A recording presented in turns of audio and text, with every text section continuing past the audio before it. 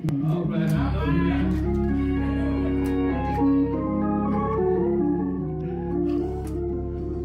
Welcome to the Mount Sinai Missionary Baptist Church of Memphis Incorporated YouTube channel. And thank you so much for joining us. Let us pray.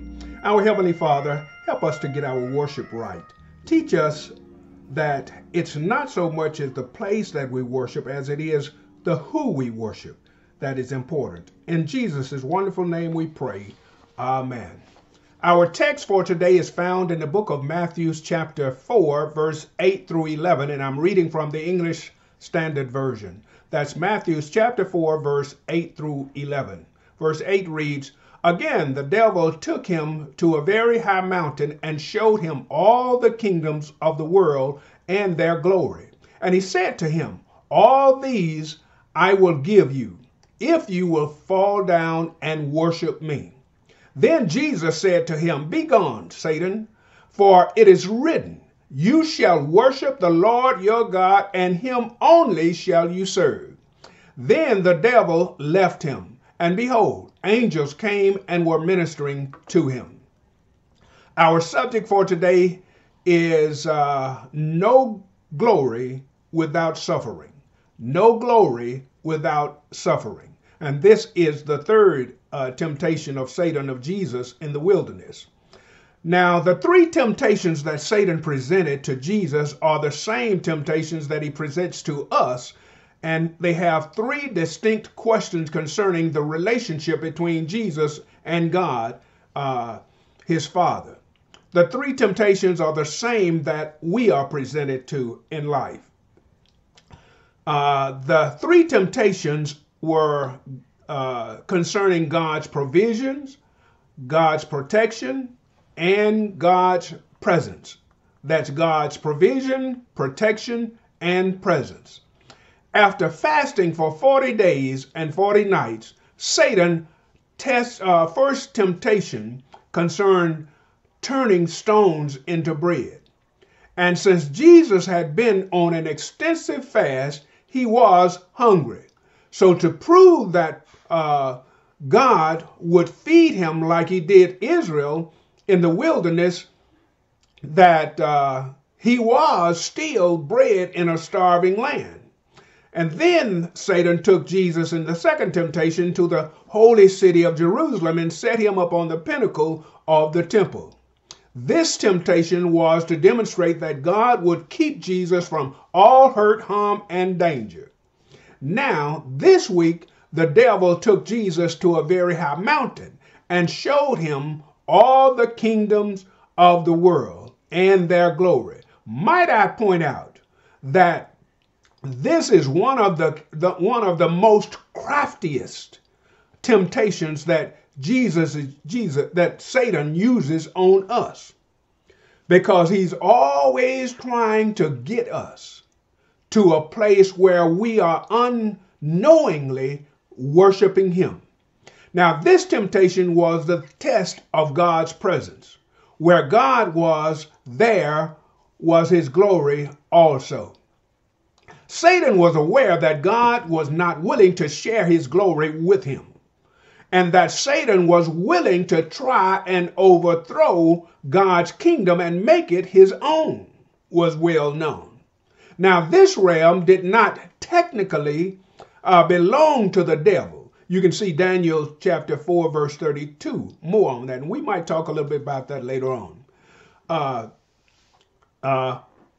Who owns humans' hearts only as an usurper, a usurper. That's what Satan is, a usurper.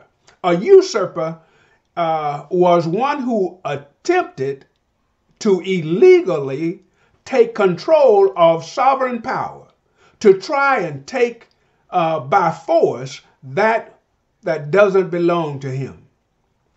Now, much like former President Trump attempted when he lost the presidency to Joe Biden. And Trump is still trying to usurp the power of the presidency. Jesus cited Deuteronomy chapter 6, verse 16, which refers to how the Israelites had tested God at Massah.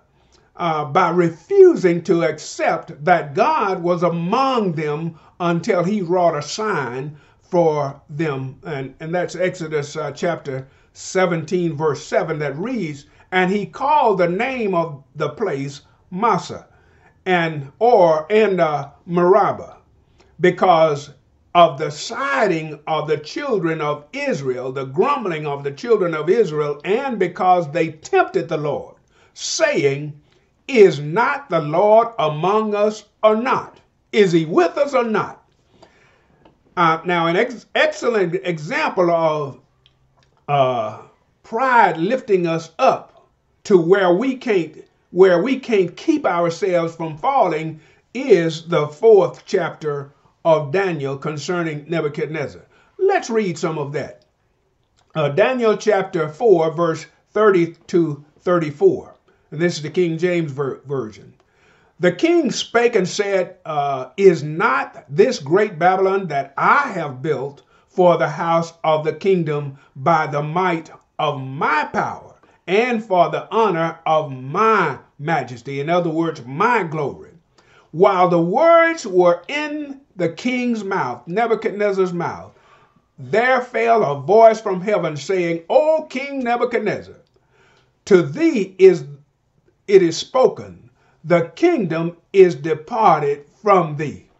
Now, if Nebuchadnezzar was in control, he could have kept the kingdom, but he was not in control. God spoke and declared to him the kingdom had departed from him. Verse 32 says, and they shall drive thee from men, and thy dwelling shall be with the beast of the field.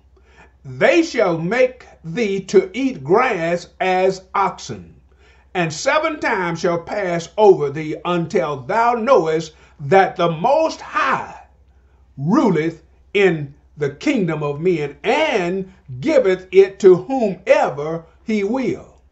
Verse 33 says, the same hour was the thing fulfilled upon Nebuchadnezzar.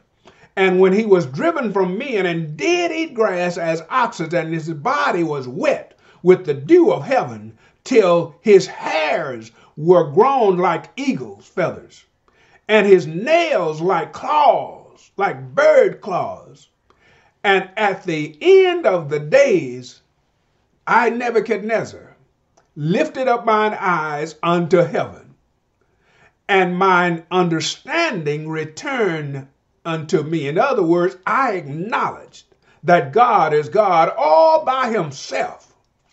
Then my understanding returned unto me, and I blessed the Most High, and praised and honored him that liveth forever, whose dominion is an everlasting dominion, and his kingdom is from generation to generation.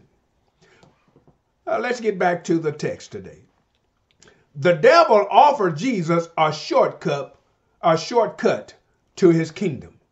But Jesus knew that he would suffer and die before he entered into his glory. You can read that. A couple of verses on that is Luke chapter 24, verse 26, and 1 Peter chapter 1, verse 11, and 1 Peter chapter 5, verse 1. Let's look at just a little bit. Let's look at some verses in Luke chapter 24. We'll start with verse 13. Luke chapter 24, verse 13. It reads, that very day, 2 of them were going to a village named Emmaus, about 7 miles from Jerusalem. And they were talking with each other about all these things that had happened. And while they were talking and discussing together, Jesus himself drew near and went with them. But their eyes were kept from recognizing him. And he said to them, what is this conversation that you're having with each other as you walk? And they stood still, looking sad. And then one of them, named Cleophas, answered Jesus, saying, are you the only visitor to Jerusalem who does not know the things that have happened there in these days? And he said to them, What things? And they said to him, concerning Jesus of Nazareth, a man who was a prophet, mighty in deeds and words before God and all the people, and how our chief priests and rulers delivered him up to be condemned to death and crucified him. But we had hoped that he was the one to redeem Israel. Yes, beside all this, it is now the third day since these things happened. Moreover, some women of our company amazed us.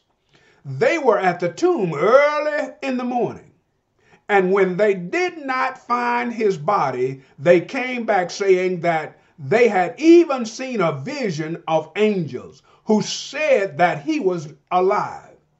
And some of those who were with us went to the tomb and found it just as the women had said, but him they did not see.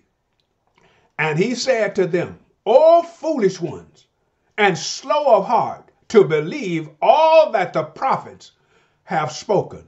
And here it is. Was it not necessary that Christ should suffer these things and then enter into his glory? Here's a good place to remind us: no cross, no crown, no suffering, no glory. If Jesus had bowed down and worshiped Satan just once, and this is the force of the Greek verb, he could enjoy all the glory without enduring the suffering. That's the indication what Satan is trying to subtly tell Jesus. If he just bowed down once was the consequences, then but that he would in essence lose all of his glory. Jesus would, if he just bowed down once and worshiped Satan. Now, Satan has always wanted worshipers because Satan has always wanted to be God.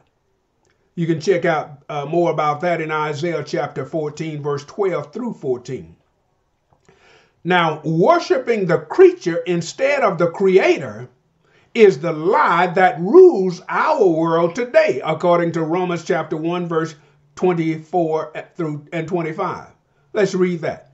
Romans chapter 1, verse 24 says, therefore God gave them up to the lust of their hearts, to impurities, to the dishonoring of their bodies among themselves. Why? Because they exchanged the truth about God for a lie, and worshiped and served the creature rather than the Creator, who is blessed forever. Now, there's no shortcut to the will of God. If we want to share in the glory, we must also share in the suffering. 1 Peter chapter 5, verse 10 says, but the God of all grace, who hath called us unto his eternal glory by Jesus Christ. After that, ye have suffered a while. You don't get to the glory until you have suffered a while. Not forever, but a while. And this suffering is to make you perfect, to establish you, to strengthen you, and to settle you. And then 1 Peter chapter 5, verse 12 reminds us to embrace our periods of suffering. Embrace suffering instead of running from it. And that's what we see Jesus doing. As the prince of this world, Satan offers these kingdoms to Christ. But Jesus did not need Satan's offers. And we don't need his offers either. But so often we go for it. We should always turn down Satan's offers because he can offer, but he has nothing to truly give. Psalms 24:1 said, the earth is the Lord's, and the fullness thereof, the world and they that dwell therein. The Father has already promised Jesus the kingdom. And since we are heirs of God and joint heirs with Jesus Christ, one day we will inherit all that God has promised. Our Lord replied with Deuteronomy 6:13, thou shalt worship the Lord thy God, and him only shall you serve. Satan had said nothing about serve, but Jesus knew that whatever we worship, we will serve. If we worship our money, if we worship our jobs, if we worship our spouses, if we worship our children, if we worship our house, whatever we worship, we'll serve it. And what we serve, we'll spend most of our time with. Maybe not physically spend the time with it, but mentally, our minds will always be on what we serve.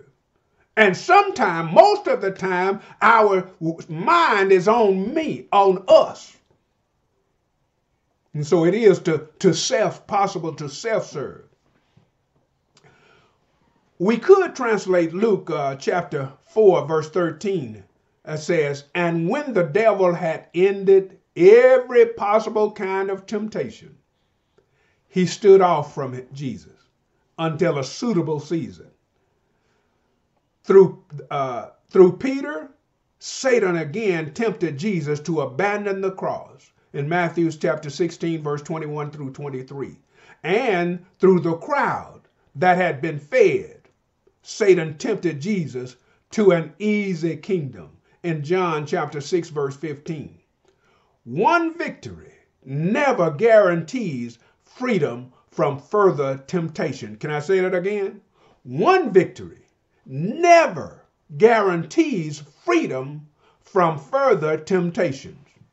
If anything, each victory we experience only makes Satan try harder. On the old rugged cross, on a hill called Calvary, Jesus did his suffering.